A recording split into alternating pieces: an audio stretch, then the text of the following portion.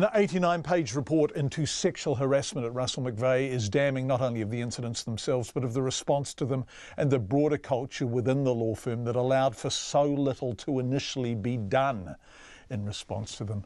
Dame Margaret Baisley's independent review into a series of incidents involving summer clerks in Wellington, that's university students doing basic work or work experience, who were plied with alcohol, then groped and harassed, and who then struggled for adequate support or to have their complaints rigorously investigated, does say the culture at the law firm has changed. But 2.5 years ago, behaviour was completely inappropriate, complaints were handled poorly, judgment was lacking, and the young women who'd been subjected to it all were intimidated, confused and uncomfortable.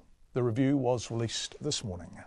So as you're aware, Russell McVeagh asked me to review claims that 5 summer clerks were sexually harassed over a 3-week period in the summer of 2015-16 by a partner and solicitor from one team in the firm's Wellington office, and it's important to understand it was just one team in the Wellington office. That was the starting point, as declared by Dame Margaret Baisley herself at the beginning of a media conference in the Wellington office she had just referred to. I was also asked to review any other incidents, the firm's framework of policies, standards and systems and its culture.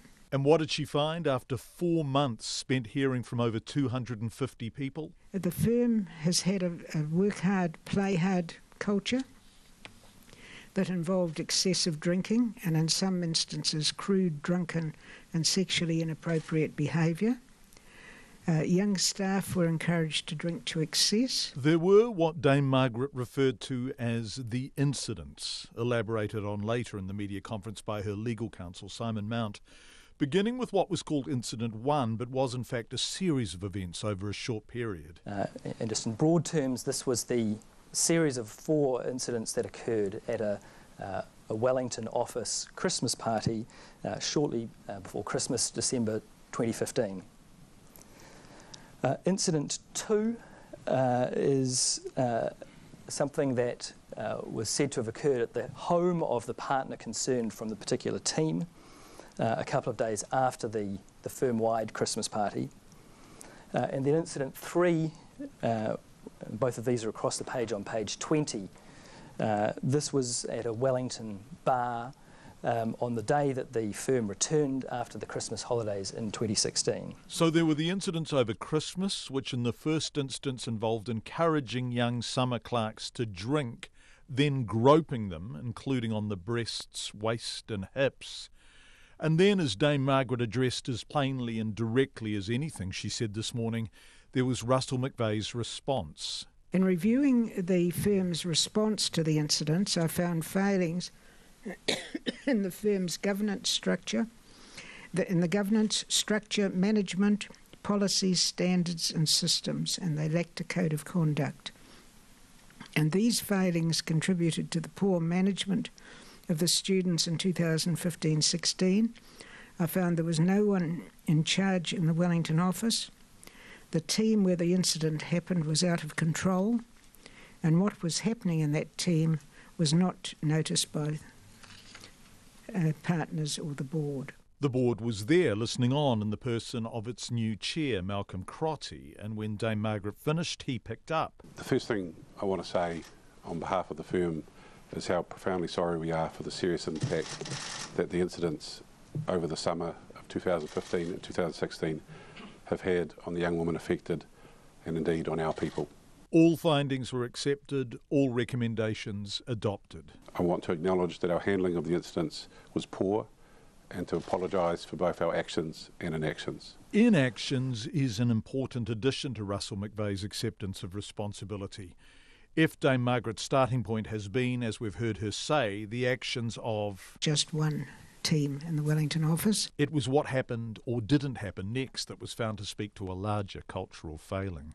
After Incident 2, and I quote, no formal investigation followed. The firm then went on holiday for Christmas.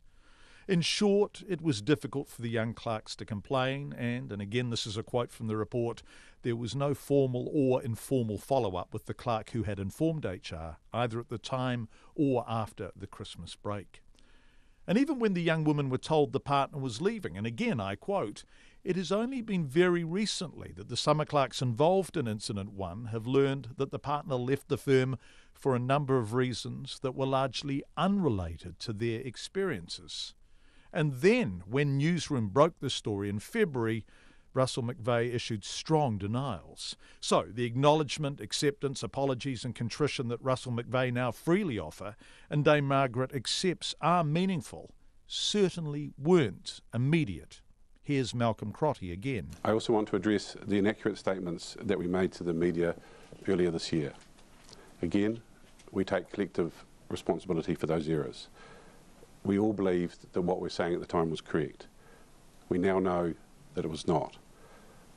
I want to acknowledge and apologise for this on behalf of the firm. The apologies flowed as the alcohol had, and 2.5 years on, the buck stopped everywhere. I can tell you that we have taken collective responsibility for what has happened as a partnership and for the cultural change that you heard about that needs to occur at Russell McVeagh.